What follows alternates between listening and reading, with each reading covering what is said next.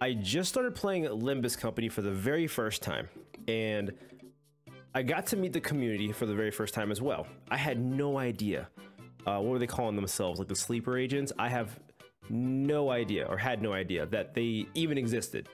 So I was playing the game. Everyone in the community who came into my YouTube stream was extremely helpful, but at the same time they were so helpful, I had a lot of information thrown at me and my head was spinning.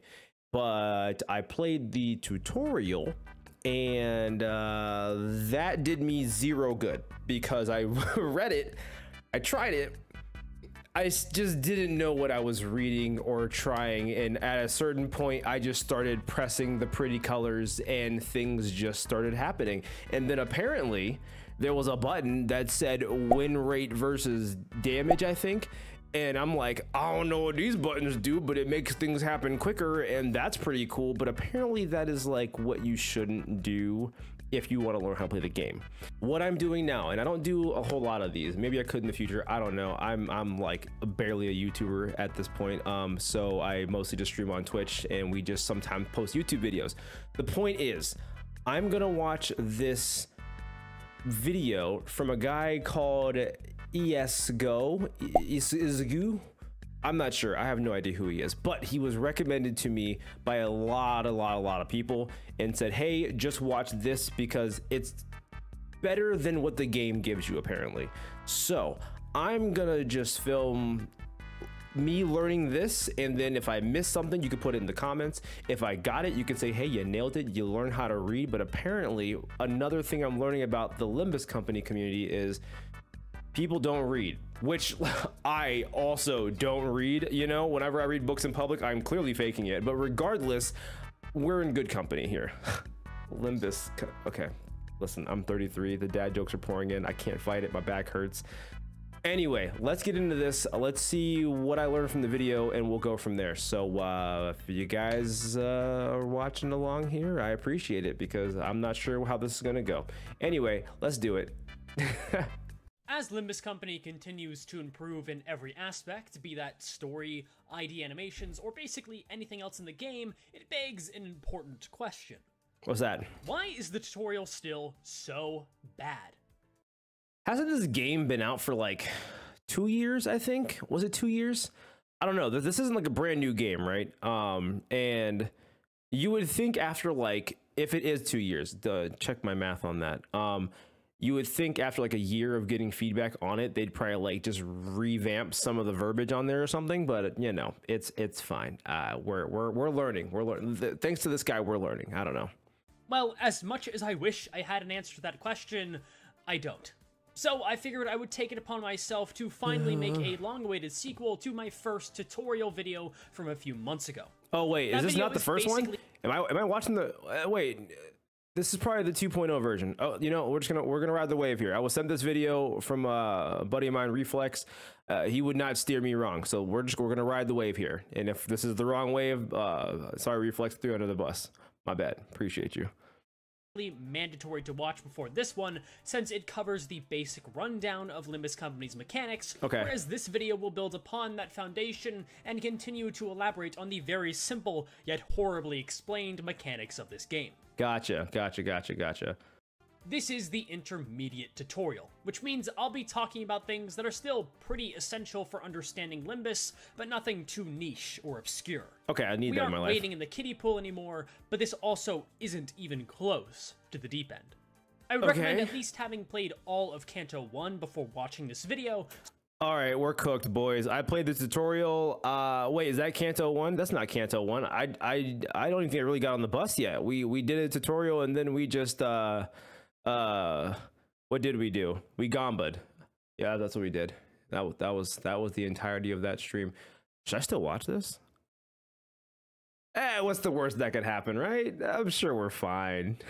So you are more familiar with the combat, but even if you are completely new, I have tried to make everything in this video as clear and accessible as possible. Okay, good. So, just like that first video, I'll be taking this tutorial in 3 segments. Bet. Number 1, speed, targeting, and skill slots. Okay. 2, status effects. And 3, team building. Okay. Also, like the previous tutorial, I will be unable to cover absolutely everything when it comes to these 3 topics, but the idea is to give enough of an overview that after these 2 videos, you can at least say, I kind of sort of maybe understand Limbus Company now. That is really all I want at the end of this. I walked away from playing that the last time on my own, and I could not say I kind of understand Limbus Company now. I walked away saying that was terrible. Chat, please help me. And that is a good goal to have. That is a wonderful. You know what? I am glad people like him exist, because I could never make something like this. So yeah, this is good video so far. He's making me feel like this is going to be a good time. I don't know. Maybe. God damn it! Oh my god, he said maybe. Oh, I'm cooked. I'm cooked, boys. I'm literally cooked. Oh my god. You know what? I overcommitted. I trusted him. I should have waited. There's always the red tape, you know? I'm sure we're fine. Just don't panic. Don't panic. It's fine. It's fine. I would not let this game beat me mentally. Okay. Now, this first segment is something that probably should have been in the very first tutorial, but you can't really blame me because on a surface level, speed is a very simple mechanic. Yeah. Every ID has a speed range, which can be found by clicking/tapping and holding on the ID in the center tab and looking down here.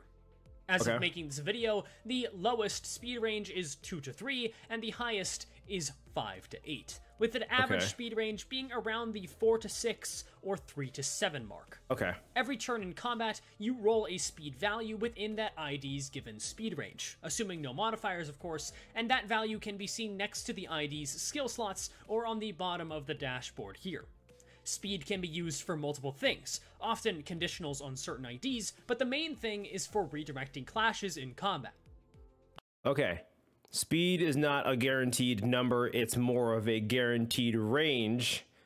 So it's all going to be RNG, but like if you have a better base and a better higher value, then your RNG is just better than a small unit who has lower RNG.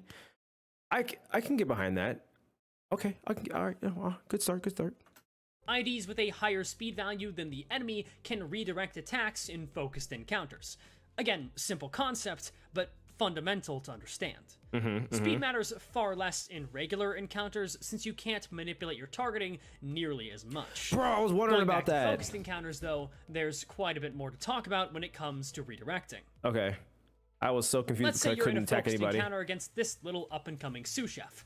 Sous Chef Bongi is ready to unleash his primal Bongi. Okay. Few things. What the hell is that? Second, is that his butt crack open with teeth? Third, there really isn't much of a third because like, I can go on forever, but like that is terrifying, yet oddly kind of cute. The weird butt crack chicken. It's a final boss, right? Yeah, okay. It's just... Blast, which has a base power of 3 quadrillion, a coin power of 1, and infinite attack weight. Okay, this butt crack chicken needs to chill. 3, what is this, Dragon Ball? What kind of power does this thing have? What? Naturally, this attack is completely unclashable, and if you were to hit win rate, you would lose this battle, but lucky for you, Sous Chef Bongi is on low HP and rolled a 1 on speed. Okay, so since the Primal Bongi Blast is the only skill being used by him this turn, we can redirect that skill so that the ID going last on our team, in this case, Base Hong Lu, would be clashing against it. But since everyone else on our team is faster than Bongi, he will be long dead before he can expedite the annihilation of the human race, because we will hit him before he hits us.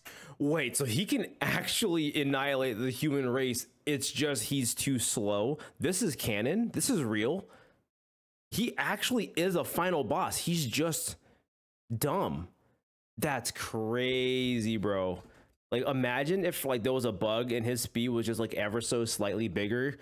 He would never be beaten. Like, wouldn't that be like some broken shit? Oh my god.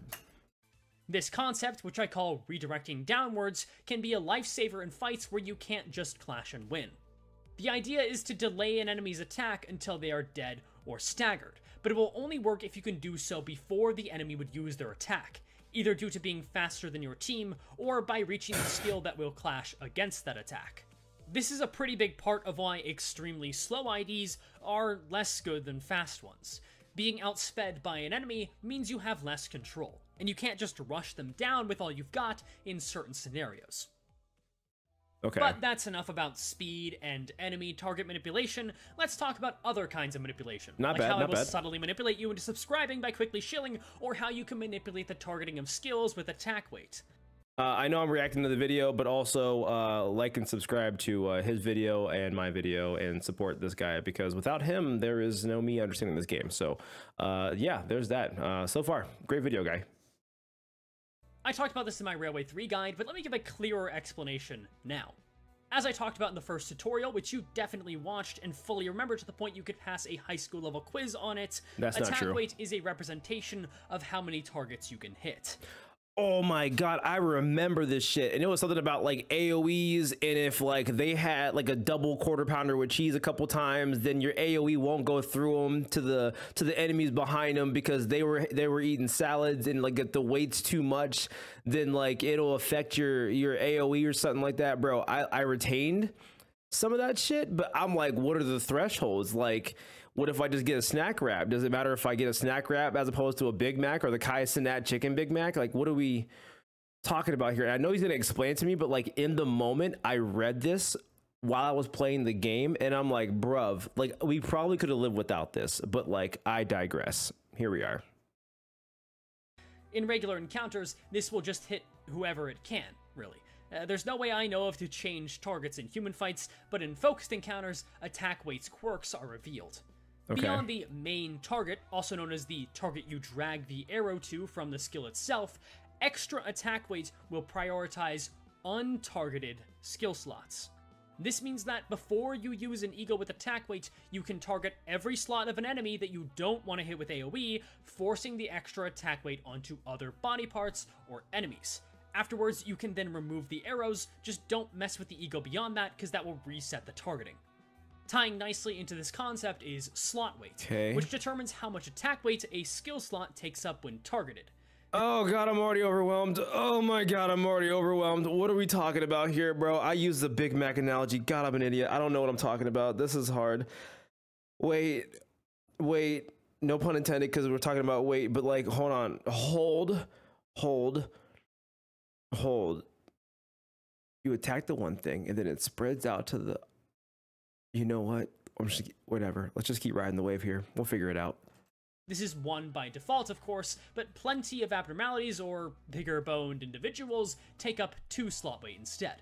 This means that no matter what you do, a 3 attack weight ego would only be able to hit 1 other target, and so on for further amounts of attack weight. Okay. Speaking of transitioning to the next topic, I think I got skill that. slots, specifically gaining I think more. I got that. In regular encounters, up to 12 skill slots can be gained, and the order in which IDs gain them is determined by the order you choose them in on the Sinner select screen. The first selected ID will get a second skill slot first, and so on. So does that mean you want like your best unit to always be first, because then they'll get that second skill slot first? Or do you want them last, because I'm not sure if like that affects priority lists or something like that? I don't know. This will loop back around once every ID in battle has 2 slots. But regular encounters almost never last long enough to where it would ever loop around to give IDs 3 slots unless you bring in less than the maximum amount of IDs, but this is generally never worth it, in my opinion. Once again, focused encounters give us a far more interesting scenario to use this in. In focused encounters, extra skill slots are not gained by default if you bring in the max amount of sinners. You can view that max number instead as the maximum number of skill slots you can have in that encounter total.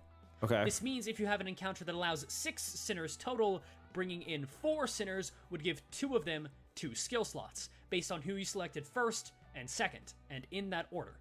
So on turn 2, the sinner you selected first would have 2 skill slots, then turn 3, the sinner you selected second would have 2 skill slots. I find that for a lot of newer players, resources are often invested into only 1 or 2 IDs, which makes sense. But giving those IDs extra actions for the encounter can be the difference between struggling on a fight or absolutely dominating it.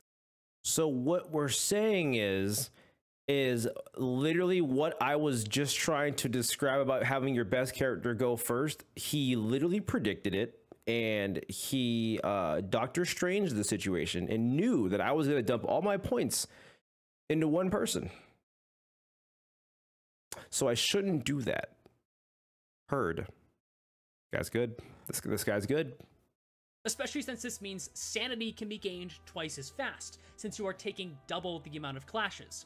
I would highly recommend taking advantage of this if you are struggling on any focused encounters, especially if they just so happen to allow an abnormal amount of sinners into battle. You can sacrifice some minimal turn 1 damage for long-term benefits.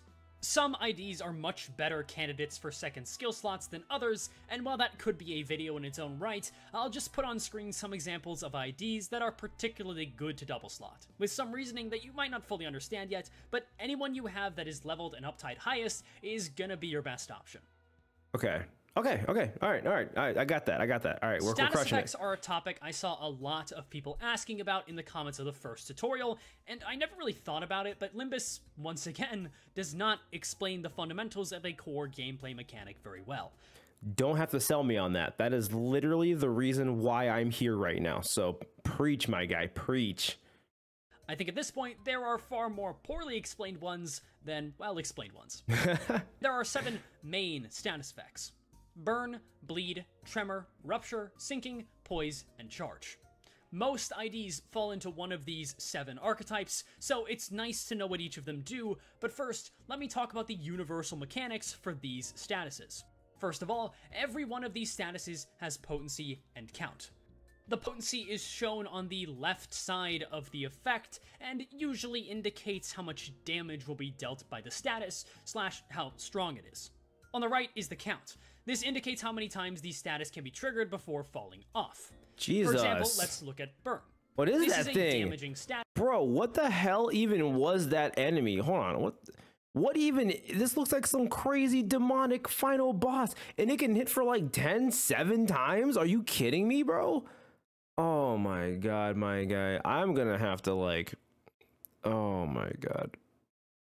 I know I'm not there yet, but like... Man, I'm gonna have to build these characters like god tier, bro. Oh, I'm nervous. I'm like already thinking about how my life's about to be hard down the road, looking at this. Like, yeah, I'm looking at the numbers, but like I'm looking at also the creepy looking Mr. Krabs claw hand lady. Like, man. All right, that's fine. That's future me's problem. Damage will be dealt by the status / how strong it is. On the right is the count. This indicates how many times the status can be triggered before falling off. For example, let's look at burn. This is a damaging status, and it deals damage on turn end by the potency, then lowers the count by 1. This is the simplest damaging status to understand, since if burn potency is at 46, that's right, 46 damage would happen at turn end, and then the count would be reduced by 1. Bleed isn't quite as simple, but it is another damaging status that uses potency and count, but it triggers whenever a full clash occurs, or also known as whenever a coin is broken on either side, or a tie happens, or whenever a coin is rolled in an actual attack. What the hell is a coin, bro? I'm sure he'll talk about it, right? Right? Yeah, we'll find out. Just like burn, the bleed potency indicates the amount of damage that will be dealt, and the count will be how many times it can trigger before falling off. Tremor is certainly a more unique status, since it doesn't do any damage. Instead, Tremor relies on Tremor Burst, a separate effect that often goes hand in hand with Tremor. As if the game couldn't get any more complicated. Like, you have Tremor, it doesn't do anything, but if you have Tremor Burst, then it does something. It's like, why couldn't you just make it all one thing? Like, I swear, I've played other gacha games before. This right now has been the most complex game that I've played in this genre of games literally ever, and sometimes it feels like there's no reason for the amount of complication behind it other than why not. But I'm riding the wave. I'm riding the wave. It's just a lot to take in, and I'm just trying not to get super overwhelmed, but we're putting it together. It's fine. It's fine. Tremor is bursted, the target's nearest stagger threshold is raised by the tremor potency. Stagger thresholds are a whole other rabbit hole, but thankfully they're pretty simple to give an overview on. Let's say we had an enemy with 100 HP flat. Almost every single enemy in the game has at least one stagger threshold, and when their HP is equal to or below the stagger threshold, they become staggered. So with this enemy here, their stagger threshold is at 80 health. So if we were to have 24 Tremor on the opponent and then burst it, they would immediately be staggered regardless of damage dealt, since the stagger threshold is raised up to 104, and their HP is then lower than the stagger threshold. Tremor's count also reduces by 1 at the end of every turn, just like Burn does, and no, bursting Tremor does not innately reduce the Tremor count. So the stagger has to go over the HP value to stagger it, I think. Okay. But that is a common misconception. Okay. Rupture and Sinking are both pretty similar in their function. Rupture is a damaging status, and Sinking is a hybrid between a damaging status and a debuff. Rupture simply deals damage by its potency whenever the target is hit, then reduces count by 1. Sinking is a little bit more complicated since it has 2 different modes. What even is sinking, bro? The first mode is against enemies with sanity, where Sinking will deal sanity damage by its potency on hit, then reduce count by 1. This is the debuff mode I mentioned, but on enemies without sanity, usually abnormalities, Sinking deals gloom damage by its potency on hit, then reduces count by 1 all the same. What is gloom, bro? What is happening? Okay, wow, we just like making up debuffs now at this point, aren't we? That's crazy. Okay, we're okay. Sinking and gloom if they have no sanity. Okay. This means Rupture deals true damage, unaffected by damage type or sin resistances, but Sinking, while it can deal less damage, can also deal up to 2 times more damage if the target is particularly weak to gloom. Then we have Poise and Charge. Okay. These stand out as different from the other 5 statuses. Of course they do. They are non-damaging, like Tremor, and they are even stranger because they are not inflicted, but rather gained. Poise first, and this status effect allows you to deal critical damage at a 5% chance per Poise potency. That's kind of cool. This means at 20 Poise potency, every single hit you do will be a critical hit. Oh, that's actually kind of dope. Well, okay. What does a critical hit do? Yeah. Well, going by trends of other video games, you might think it's something like 2 times damage, 1.5 times damage. Makes sense to me. But in Limbus, a critical hit is only 20% more damage than a normal hit. Poise count is reduced every time a critical hit is landed, and is also reduced by 1 on turn end, like Burn or Tremor. So no matter, I can have 100% crit, and it's only to do 1.5 damage no matter what. Okay, I mean, the numbers will still go up, so that'll be kind of nice. Yeah, we'll take it. Despite the low damage bonus, this is the best status to run overall if you're depressed, because it makes a really nice noise whenever you crit, so always be sure to run Poise whenever possible in order to fill your daily dose of dopamine. Yeah, no, I would definitely put that in the underwhelming threshold for sure. I was kind of hoping it'd give me a bigger number, you know, bigger number, better person, better gamer. But you know, at the end of the day, I will get that daily dose of dopamine because the number is a little bit bigger than it would have been. And if I get an awesome sound effect, then you know what? I'm a sucker for a good sound effect. That's fine. I'm back in. Charge is the last main status effect to talk about, and is the most different by far. Not only is it gained instead of inflicted, but as of this video, Charge potency can't be gained, outside of the initial one. What? God. Okay, God, I was like, you know what? I'm getting into a groove. This is good. They can gain charge, but they now can't gain charge. I'm like, okay. Potency that comes alongside gaining count, since you can't have a 0 on either the potency or count for any of these statuses. Instead, charge is just count, and what's more, charge count does nothing. God damn it, dude. Oh, why is it a thing? Why is it a thing? Why does it exist? Why are you put on this planet just to suffer? Oh my God. Okay. Charge is just a number, and it is usually spent by IDs that have charge in their kit for some kind of benefit, or you must have a certain amount of charge stored up for certain effects to occur. This is a very case-by-case status, but it is by far the most basic because it is just a number that goes up and down. Okay. So those are the main statuses, but there are so goddamn many status effects that I am sure I was unable to scroll through all of them, even though I'm intentionally talking slower in this part of the video so that I can show off as many of them as possible on screen. Bro, I'm cooked, bro. I'm cooked. I got overwhelmed on 7, bro. No shot. Oh, man, I got my work cut out for me, bro. I'm never going to figure this out. Oh, wow, that's... This game is something else, huh? Yeah, this game is something else. Bro, there's so many. They forgot to render a freaking image for this one. Are you kidding me, bro? Oh, my God. Oh, I'm sick. Yeah, that was probably not even half of them. None. It wasn't even. Oh, God, my heart just hurt. And it wasn't from the coffee stopping my freaking heart. I thought I was gonna feel better after this video, but we're about halfway through, and I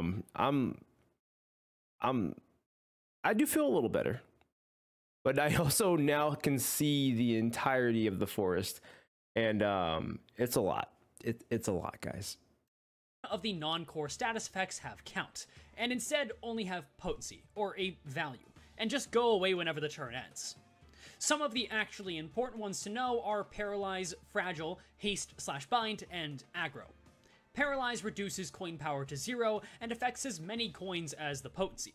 This status, as I mentioned, only lasts for 1 turn, so leftover Paralyze would not carry over to the next turn, unlike all of the main statuses which would.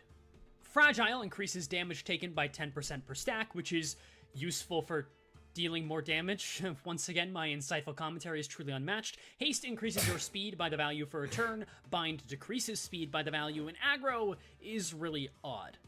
I made a video a while ago where I tried my best to explain Aggro, but frankly, even that is borderline speculation.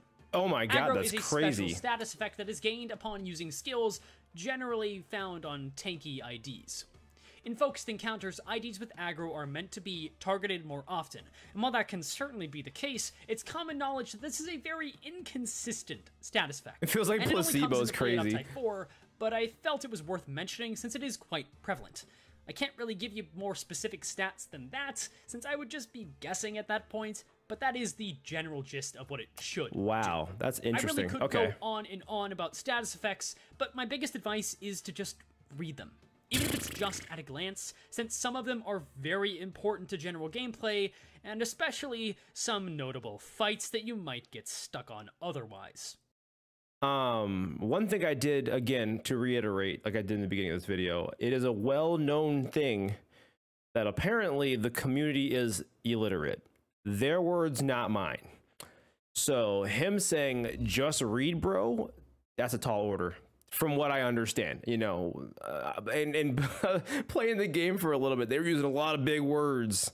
They're using a lot of big words. And I'm like, bro, you could have just tightened that up a little bit to like a 5th grade level, but it's fine. So is the community cooked? I don't know. Like, I'm cooked. We're cooked. We're all cooked. It's fine. It's fine.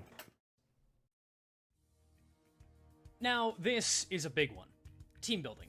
And while I could, once again, make a whole detailed video explaining the ins and outs and ups and downs, in short, there's no one-size-fits-all advice here.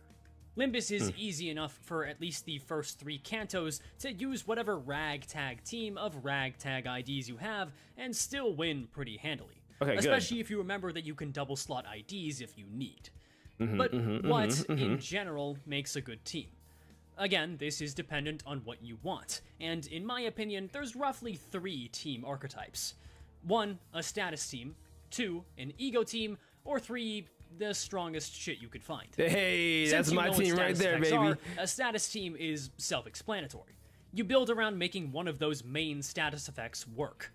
The issue is that most of these statuses will require at least 4 IDs with good synergy for that status, and often will recommend having at least one specific non-base ego. If you're a new player, I would not recommend going all in on a status team unless luck just so happens to favor you and give you a whole bunch of IDs for one archetype. Nope. And, of course, you enjoy it. Nope, that if you wasn't are me. insistent on building a status, poise is the easiest by far in the current state of the game due to the massive amount of poise IDs, and statuses you gain instead of inflict are always going to be less tricky due to less RNG factors being involved. The fire was kind of usable, and then, wait, what did it say? Fire is kind of usable, and the, what is that, tremor, literally worthless. I'm dead, bro. It's tricky due to less RNG factors being involved. The one I would least recommend has to be Bleed, since it has very specific ID requirements for a very shaky payoff. On the other hand, ego teams are much more general and reliable in their usage. Okay. These are teams you build in order to fuel ego, whether that be multiple, just one, or even every single ego you have access to on that team. Okay. Starting out, you will only have the 12 base ego, and these are the cheapest, costing either 4 resources or 6 resources. However, to use an example, I think the most effective base ego to build around, if any, is Merceau's Chains of Others. Even if your Merceau is unleveled and unloved, he can find some amount of value from using this ego, which is a strong debuffing tool that heavily nerfs the opponent's rolls and speed the following turn, nice. while also doing the same to you. Chains of Others costs 2 Envy, 1 Sloth, and 1 Gloom. If you wanted to fuel this every turn, it would be best to have a focus on Envy, with plenty of Sloth and Gloom as well, obviously.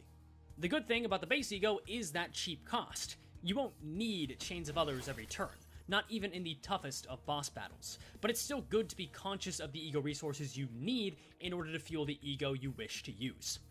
The issue with building a team like this is if you would have to use subpar IDs in order to fuel the egos well, and if you ask me, this is generally just not worth it. However, when acquiring new IDs, the sin affinities they give you access to are definitely worth noting, and some ego can be worth building a whole team around, even with some suboptimal choices. Fluid Sac, Sun Shower, and really any good healing ego can justify a hard focus, but still, that's only if you actually need their benefits, whether that be high attack weight or the healing. But still, in general, prefer strong IDs over convenient sin affinities. And speaking of that, strong the classic IDs. Strategy, just use the strongest IDs. This However, is going to be my strategy right here. Strong might still not be entirely clear to you at this Bro, point. how is that a gray area? For general purposes, the biggest things you want to look at are the amount of coins and the numbers. I hate to say it, but 9 times out of 10, the effects are usually third in importance to raw damage, with the exception of certain status teams and some specific conditionals on specific skills. As discussed in the first tutorial, more coins means more hits, means more damage, and higher clashing / higher offense level means better odds to get the damage off and not take any damage back, as well as easier ways to get sanity. Okay, so I'm definitely going to go Team Unga Bunga for sure, especially in the beginning. It seems like with his description here, having a stat effect team is probably not, I mean, unless you have like a god tier stat effect team, it's probably just not the move ever, I would argue, as opposed to real good Unga Bunga while like touching into some stat stuff maybe. And then I don't know, like, is there a way to just mix all 3 and call it together and call it a day? Not call it together, whatever. Yeah, I don't know. There's options here. There's options, okay. But I do think what I'm gonna end up doing is this right here with the strong IDs, because also I think I did like a 20 pool and then I ran out of pools. So you know, I don't have a lot of options. But I digress. Also, we still have to do the first actual stage or the first world or whatever the hell they call it. The Kanto is the Kanto region. Is this a Pokemon reference? Yeah, we'll see what happens once we kind of like get into that. And I heard that the game is very generous with pools, so hopefully we'll get enough pools to get some pretty decent characters and then kind of just go from there. Really, there are a million tier lists out there. And while they will all tell you various things, these are the fundamentals, and I cannot recommend enough that you come to your own conclusions based on them, rather than just foaming at the mouth for an ID strength tier list from some random person on the internet, which will probably include me soon, but that's not relevant. Are there actual like valid tier lists, or is everyone just kind of like farming engagement basically to just be like, oh no, it's this person, no, it's this person. Because I mean, in other gacha games there are like meta relevant characters, but it changes by like the banner basically. So the newest banner has the most broken character. Oh, there's a new one coming out, so they're the most broken. It's like a consistent like team that's just always been the best. Like I mean, I'm sure I'll learn that, but that's like down the road. But I'm just genuinely curious at this point. Even on a team of the strongest IDs, it is important to fuel at least a few ego, which should just happen by chance, but it is worth checking to be sure. This tab on the side of the Sinner Select screen shows you the amount of a Sin resource you have on your team total. It shows this using a skill 1 as 3 of a resource, skill 2 as 2 resources, and a skill 3 as 1. And the amount needed for your equipped ego total on the right. Don't get it wrong though. Having a bunch of a certain resource can be a good thing, and better than a wide sin spread. If you just plan to spam 1 or 2 ego that cost a lot of those resources, or in fringe cases, only costs that 1 resource, then that's just better. Ultimately though, the best team building advice I can give is to not worry about it too much until you start struggling or reach just around Kanto 4. At that point, you should have acquired enough IDs and some ego, whether that be from gambling your life away or from the battle pass. I think I'm going to gamble my life away based on whatever the game gives me in currency. Also, Kanto 4, is that like where shit kind of gets real? Kanto 1 through 3 I should be chilling with? Oh boy, I got my work cut out for me. Okay. Once you actually have an ego or ID you wish to build around, that's when you can start to theorycraft. Since when your options are so limited near the beginning of the game, there's just not much to be done, and there's not much to be said. Okay.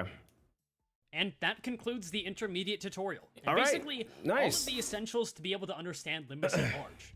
Since you reach this point, you're likely either a very confused or a very invested new player, and if you want more videos discussing Limbus's mechanics, you now have the knowledge to understand almost every video on my channel, and some of them dive deeper into the mechanics I somewhat glossed over here. Yeah, a little column A, little column B, as my one buddy says. Yeah, I'm very confused and brain dead. Like the picture that was like right over here. Where are we at here? Yeah, right here. This is me. This is me. I am brain empty here. But I am also over there as well, and I'm down to, you know, figure this out a little bit. So we'll see how that plays out. Deeper into the mechanics I somewhat glossed over here. In particular, I think these two videos are good stepping stones, talking about the in-game mechanic of conditionals and the more meta idea of opportunity cost. Meta! I don't mean to shield these for no reason, I just genuinely believe that they are useful resources, especially since I don't think I'll be making an advanced tutorial for this game anytime too soon. Oh, really? Okay. But with that, thank you for watching. Cool. Hopefully everything in this video made sense, and if it didn't, I am once again sure that people would be willing to answer any questions in the comment section if you happen to have them. True. So again, this dude made a really good video. I think everyone was 100% spot on.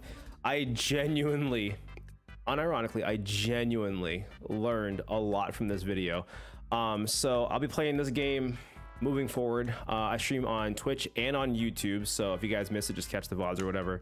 And I'm sure there's going to be more than enough people who want to help me out with this, and I am open to the help. So there's a lot to get into. There's a lot of story that I'm looking to dive into, because it seems kind of like dark slash cool and fun and weird, and I'm a manager, but my head's a clock. But like, I don't know, there's a lot going on.